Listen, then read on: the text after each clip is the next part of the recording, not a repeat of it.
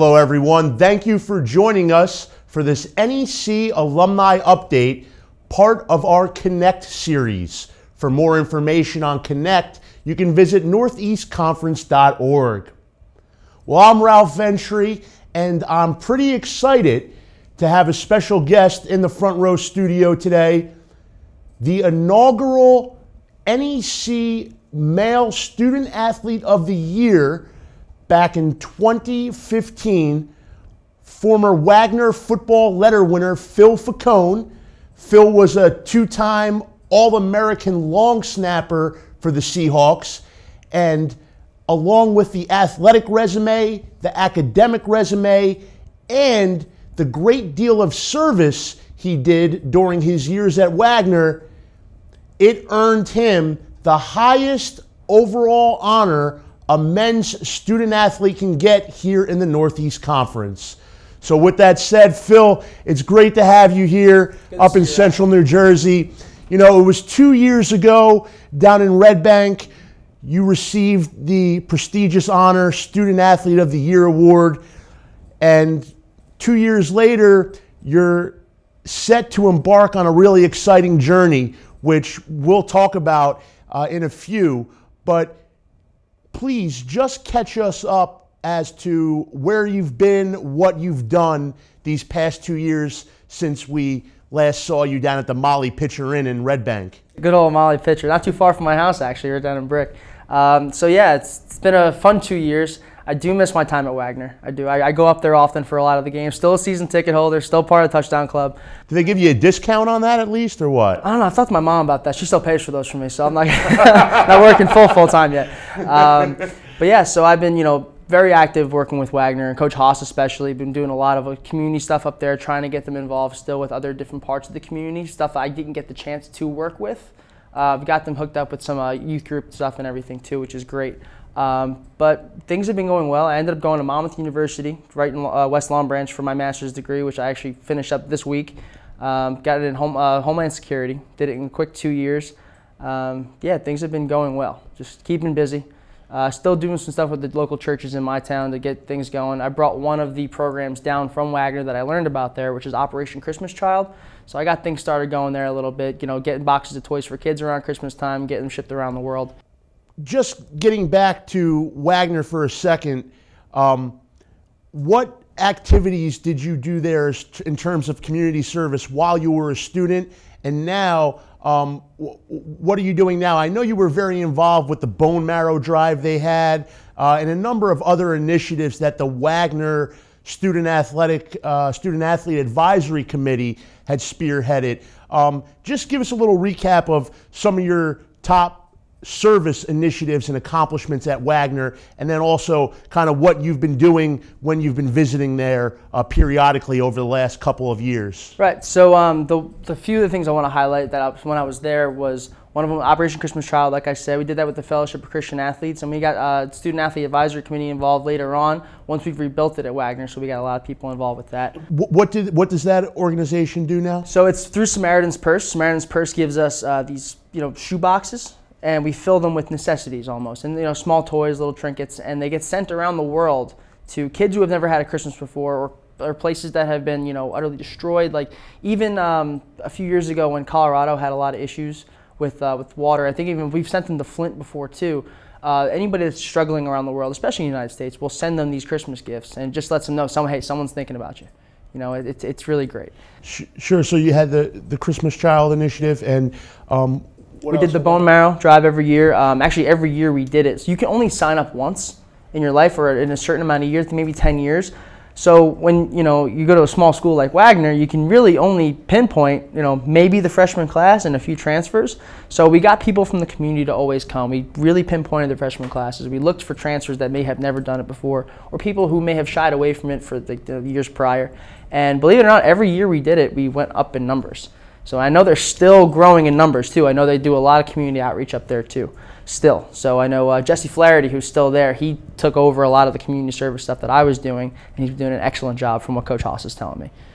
And Anything else at Wagner that you have fond memories of there? Fond memory, well, we did the March of Dimes walk too. We did a lot of fundraising and did a lot of assemblies with the kids in the elementary schools to get them, to talk to their families about donating money to the March of Dimes, things like that. So it was cool to actually get to talk to kids, because when you're younger, you remember those assemblies when you're in the auditorium, everyone's around, and then all of a sudden you're in college and you're the one doing the assembly, which was awesome.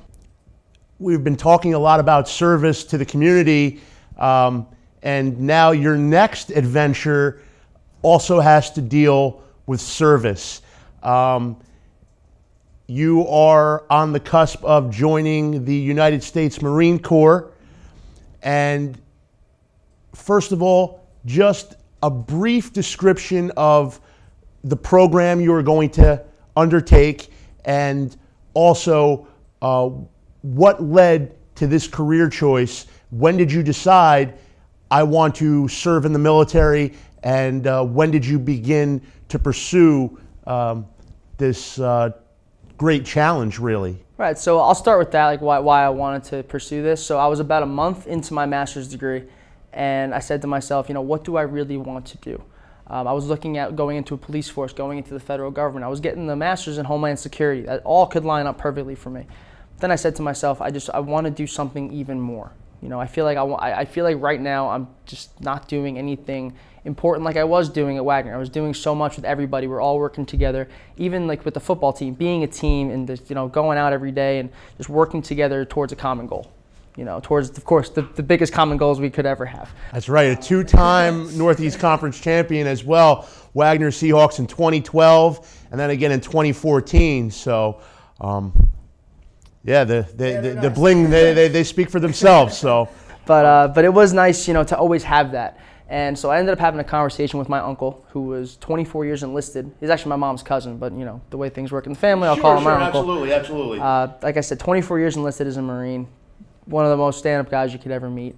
And he said to me, if you want, look into military. He said, military service is probably the best thing I could have ever done. And he goes, you don't have to enlist. You can go officer route. I said, okay. So I'm looking at all the different branches. I said, you know what? Let me look towards the Marine Corps. Found a way to reach out to the officer selection office, which is in New Brunswick, right on Rutgers campus, and ended up meeting the captain there, and then gunnery sergeant, now master sergeant, who actually was recruited by my uncle, which is such a small world. And they started, they interviewed me, everything went well, and they started to put together a packet. Now the packet took over a year to put together. They needed transcripts from Wagner, they needed transcripts from Monmouth, they needed all my community service records, they needed, background check paperwork, everything. So I needed a medical review. So once all that was put together in the packet, and I said, okay, we could send this through, it got submitted to the main selection board, and there are hundreds, maybe 1,000 applications every single board, and they pick the top ones they think will do very well at officer candidate school. You can do that while you're in school. You can do that actually while you're enlisted. They usually send you for a bachelor's degree. But if you're out of school, if you have a bachelor's degree, you can simply apply and put together a packet. And they also look at your physical fitness scores, everything, because they do fitness tests. They're looking for the most well-rounded people they can find. So, and of course, if you have strengths, you can have weaknesses. They'll start to give and take a little bit, but they try to look for the most well-rounded people. And once you're selected, you get your orders to report. So my orders to report are this year, June 3rd, to Quantico, Virginia, which is officer candidate school. That takes about 10 weeks. It's a pass-fail. They do drop people for academics, integrity, things like that, because you do go to school while you're in there. Physical fitness, but I'm very optimistic, and I know that I've been busting my tail. I've done a lot of Marine history, reading. I've done a lot of the other paperwork. I've taken prep classes with the captain and the master sergeant, so I know I'm well prepared going into this. And now this is a 10-week program. After the completion of that, and of course we'll think positively, after you pass this 10-week course, what's the next step in the process? So at that time, once you pass, there's a graduation day.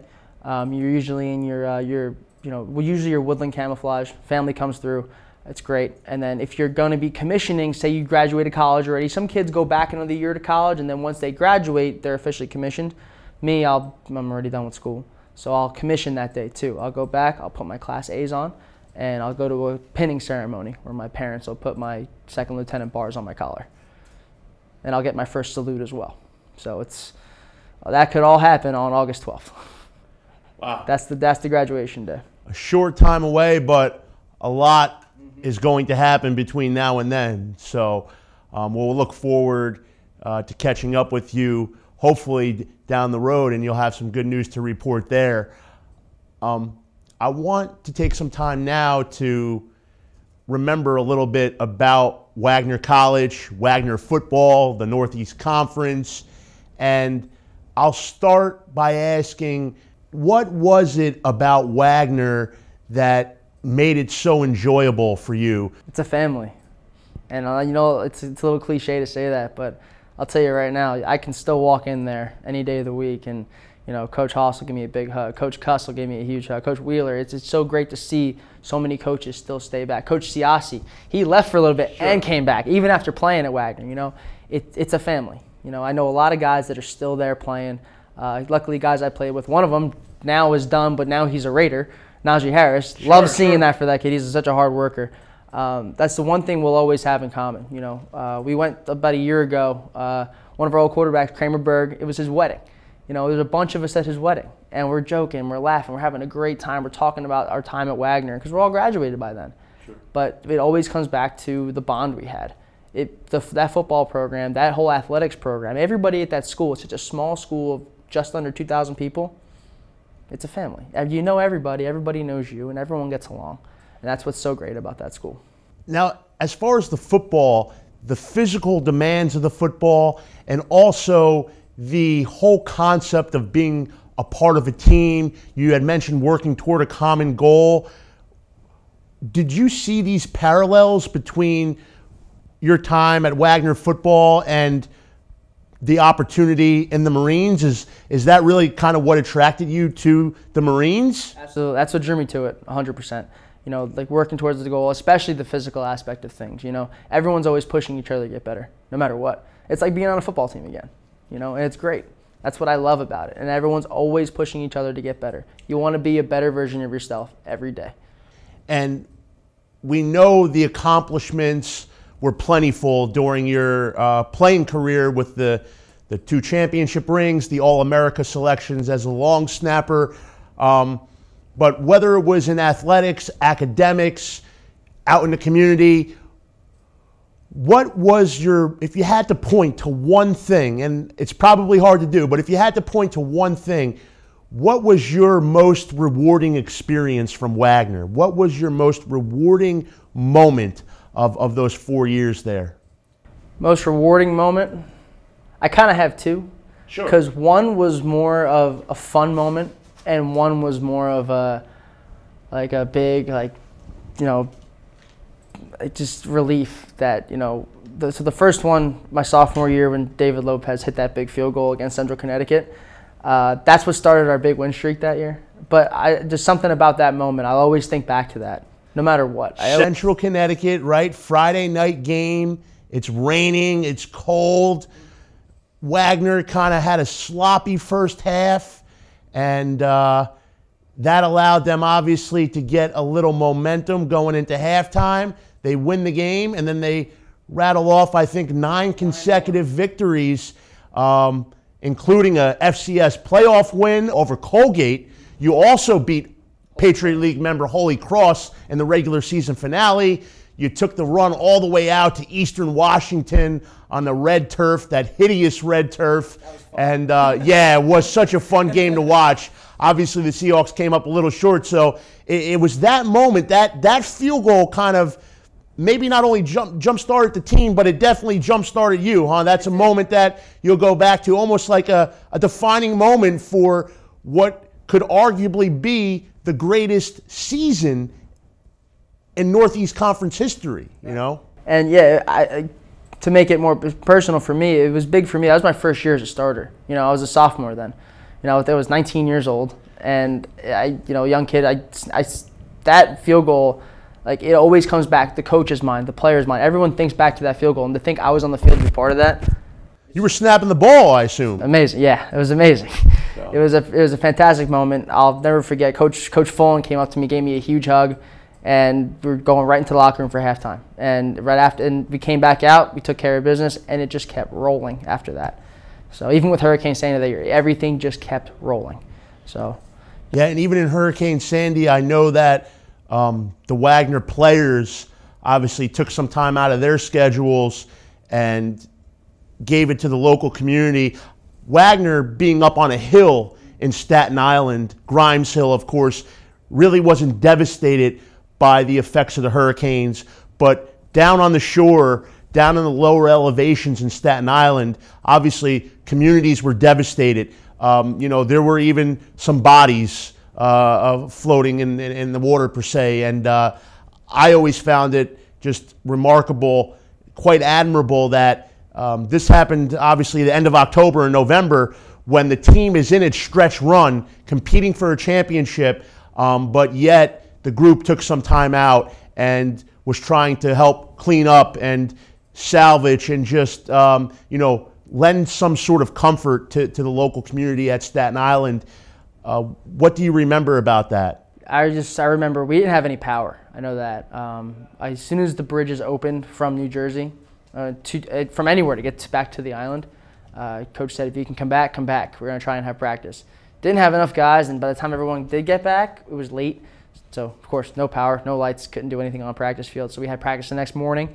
We used as much daylight as we could. Of course, we had no class. We couldn't do anything for about a week and a half up there. So, what we did was we got all the vans, filled as many players as we could, and we were making runs down to the South Shore and, just doing what we could. I'll tell you, it was a war zone. But the Staten Island community, there's some tough people, man. They are some tough people, and they love their Staten Islanders. They love each other. It's such a strong community on that island. And they did everything they could to help each other out. People who weren't impacted are already down there helping out. Red Cross, bringing all the supplies over. I think there was a National Guard there that handed things out too. We're in the back of pickup trucks dropping sandwiches off to people that were hot and ready, just giving them out, dropping water off. We were ripping some houses apart, putting some walls up back together once the storm, of course, passed and everything. It was months later, but we were in those houses months after Sandy, and that's that down community. They're strong people, man. Yeah, I know you had a few native Staten Islanders on that team as well. Of course, headlined by Nicky Dosher, the quarterback.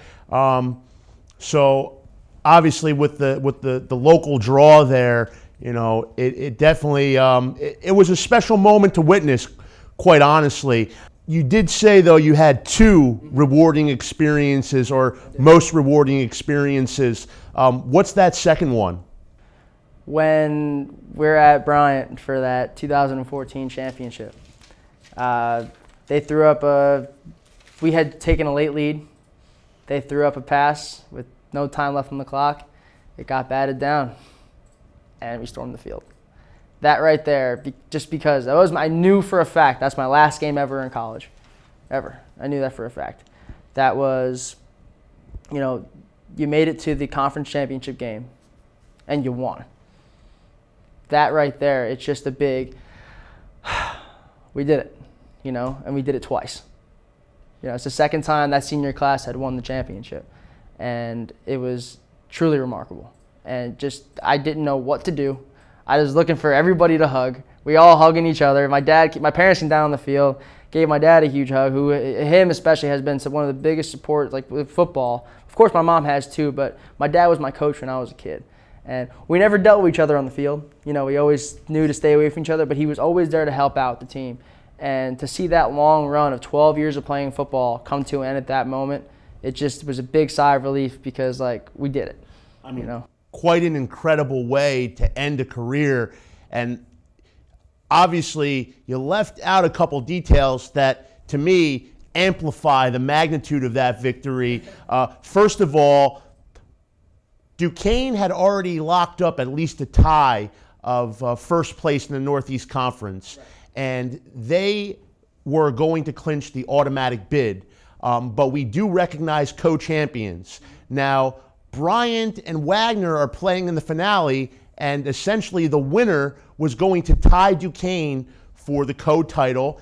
And Bryant in particular that year, if you remember non-conference, they had some outstanding wins. And they were on the bubble for a possible at-large berth into the FCS playoffs. And they were home, and all they had to do was take care of the Seahawks in the regular season finale, and they would have their first ever NEC title and possibly be in prime position for an FCS at-large berth. And I remember distinctly, Wagner was kind of in control the whole game, but Bryant took a late lead on a hook and ladder play. It was a wild hook and ladder touchdown. Bryant takes the last lead. Then Wagner comes back. The 2-minute drill, drives all the way down, punches it in the end zone for the go-ahead score. And then, as you mentioned, Bryant with a couple more desperation last-minute attempts. And that's when you guys stormed the field and wow, you left the champion. So I could only imagine how that felt. You know, not too many Northeast Conference athletes get to end their career on such a high note. In terms of football, you mentioned 12-year playing career, the culmination at Wagner. What exactly about Wagner football, or even the sport of football, what can you say it has done for your life, and what will stay with you, if anything, throughout your life? Is there anything that you took away from Wagner football that just kind of will stick with you? And what has it meant for Phil Faccone? It taught me to never be complacent. You know, anything can change any day of the week. Coach Hamline, you know, drilled that into us because competing was always the biggest thing. If you're competing for a spot, there's never going to be a day where you're gonna let up off the gas. Because like I said, nothing is guaranteed any day of the week. It taught me camaraderie, it taught me brotherhood. You know, those guys are my brothers forever, hands down, no matter what. I could see them anywhere. You know, I was just talking to Brian Melly the other day. Him and I had a texting conversation back and forth. I hadn't talked to Brian in a while, and it was just nice to talk to him. I'm probably hopefully going to see AJ Firestone soon. You know, especially the special teams unit. I'm so close with those guys. Those are my guys. You know, I talk to Coach Hamline often. I saw him at the spring game 2 weeks ago. And it's like, you know, we picked up right where we left off a few months ago. I hadn't seen him since then, but we picked up right where we left off. Things are special at that program. Things are special on that island. You know, I was talking to Tatum Kolitz, who took over for Peg as one of the Senior ADs. women's administrator, yes, Tatum. I was talking to her the other day at the spring game as well, and I said, "Oh, they got you back here." She goes, "No, we never leave." I said, "Nope, you never do." And even if you actually did physically leave, the party is always going to be there. And when you go back, nothing's going to change. And when you saw Coach Hamline and he found out you were going into the Marines, did he tell you to train like the Dickens, or? Mm-hmm. Always does. Train like the Dickens. Train like the Dickens. That's it. I think it's appropriate to end on this note here. If you had any advice for a future Northeast Conference student athlete, what would it be? And what does being a Northeast Conference student athlete mean to you? Some advice would be to make sure, get your academics done. That's one of the most important things. You're a student first, then an athlete. That's why it's student athlete. Get involved. Don't just sit around. If you have some free time, go talk to the student athlete advisory committee. Go get involved in clubs on campus. Go see if you can, if your grades are high enough, go try and join the honor society for your respective major. Try and get involved as much as you can because it'll only benefit you down the road. Being a Northeast Conference student athlete, it's not just winning championships. It's not just getting to do cool interviews at Ralph 2 years after you've graduated and getting to take a look around the awesome studio here. It's about being a family. It's a small conference that's growing, and it will continue to grow. And they grow because of people like Ralph. And they grow because they helped us. Ralph helped me. He put my name in to get voted to become an All-American, and it worked. Thanks. Awesome. I never expected that in a million years. You're giving me too much credit here, Phil, but I didn't pay him to say any of this, by the way. But I hope the commissioner's listening right now too, Phil. Her ear might be on the door right now. But it's a family, and treat it as such because there's a bunch of great people in this conference. Make sure you stay involved, stay in touch with all of them throughout your time at your school and throughout the time afterwards because they will help you in every way possible. Well, you've heard from Phil Faccone, two-time All-American long snapper, 2015 Northeast Conference Men's Student Athlete of the Year, and we are hoping for him that he will soon be a United States Marine. It was great catching up with you, Phil. Thanks for coming into the Front Row Studios. And thank you for watching this NEC Alumni Update, part of our Connect series.